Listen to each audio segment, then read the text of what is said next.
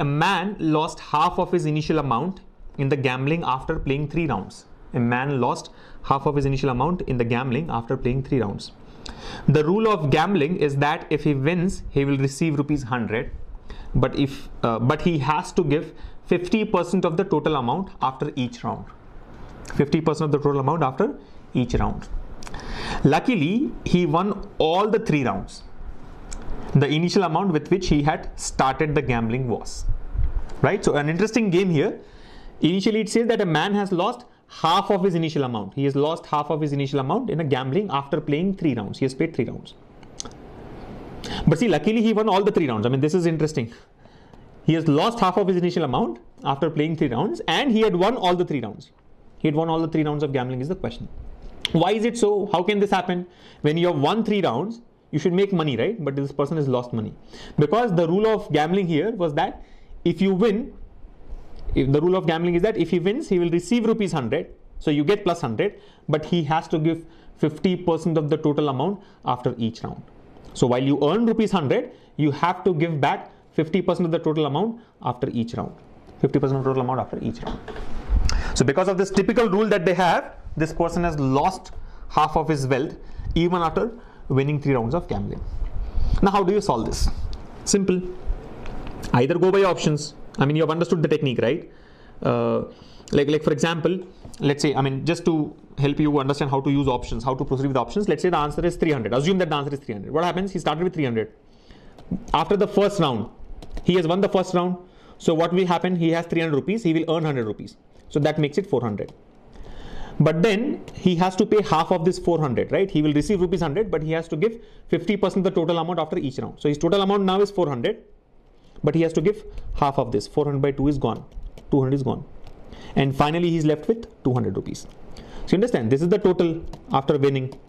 This is what he has to give after winning. And this is what he is left with after that round. What happens after second round? He has won the second round. See, he had 200 rupees. He's left with 200 rupees. He won the second round, so that gives him 100 rupees, right? He earns 100 rupees. So total becomes 300. But he has to give half of this 300 to whoever is organizing the game. So 150 rupees is gone. And he's left with how much? The remaining 150. He's left with 150. He had 300, out of which 150 has been given. He's left with 150. Again, third round. What happens? He is 150 is his initial amount. He's 100 rupees, which makes it total 250. And he has to give half of this 250. Half of 250 is 125. And what is he left with? 125. Is he satisfying the condition? No, this is not satisfying the condition. Why? Because the question says the man lost half of his initial amount. His initial amount was 100. He's left with how much? 125. Did he lose half? No, he has lost more than half. Suppose if he's left with 150 now, I can say yes, he has lost half of it. He had 300 rupees. He has lost half of it. So he's left with 150. But here he has lost more than half of it. He's finally left with only 125. So 300 cannot be the answer. So this way you can very quickly verify with the options. So you don't have to write all these steps, right? You just have to play with numbers. Like for example, even if I take 600, 600 will become 700 after first round. He will give 350. So he's left with 350. 350 plus 100 is 450.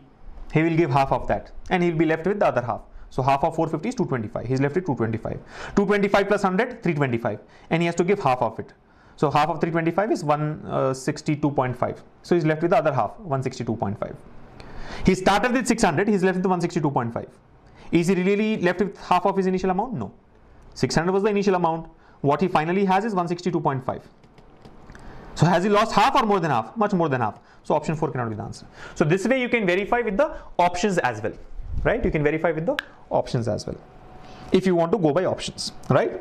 So clearly 3 and 4 are eliminated. Either 500 by 3 or 700 by 3 has to be the correct answer.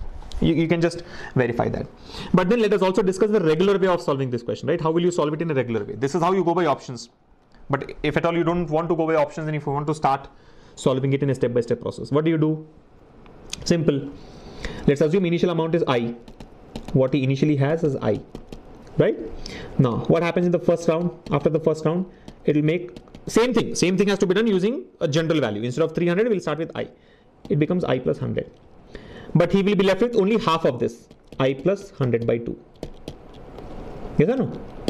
See, half is given, so half is left. So let's only worry about one half, right? I mean, if you see in all these cases, we have got the same value on both the sides because half is given and half is left.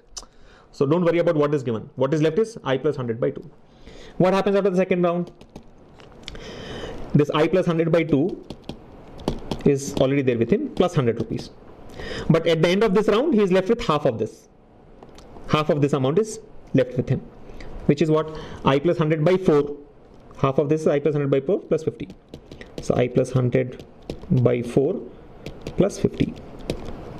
You've understood? Sorry.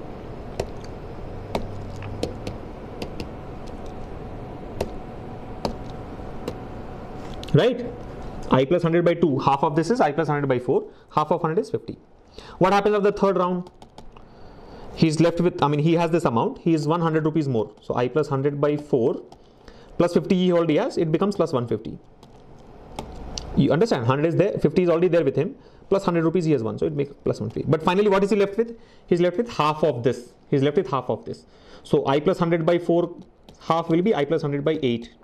And half of 150 will be 75. This is what he's finally left with after the third round. Yes or no? This was the initial amount. He won 100. He gave half of this amount to the person who was conducting the game. He's left with this. Again, he won 100 more rupees to this. He's left with half of that. Again, he 100 rupees more, and then he's left with half of that. So I plus 100 by 8 plus half of 150, 75. Now he says this is equal to half of his initial wealth, I by 2. Because a man lost half of his initial amount. So if he has lost half of his initial amount, he's left with half of his amount. So after third round, what he is left with is half of what he initially had. Now solve for I. Solve for I and you'll get the answer. So let's solve for I now. What happens? From this equation, solve for I. Why are we taking I by 2? Because he has lost half of the amount. If he has lost half of initial amount, he is left with half of the initial amount. I by 2. So I by 2 is equal to whatever we have got here. So I think when I simplify, 75 into 8. 75 into 8 will be 600, right? So I plus 100 plus 600. So this will be like I plus 700 by 8 is equal to I by 2. Solve this now. So I plus 700 equals to 4I, or 3I equals to 700, which means I is equal to 700 by 3. So 700 by 3, option 2 would be the answer. So we have discussed both the solutions, how to go using options or using the regular method. Again, when you're doing it using the regular method, you can maybe cut down a few more steps if you can very quickly, if you can mentally understand. You don't have to say I plus 100, right? You can directly say I plus 100 by 2 is left out.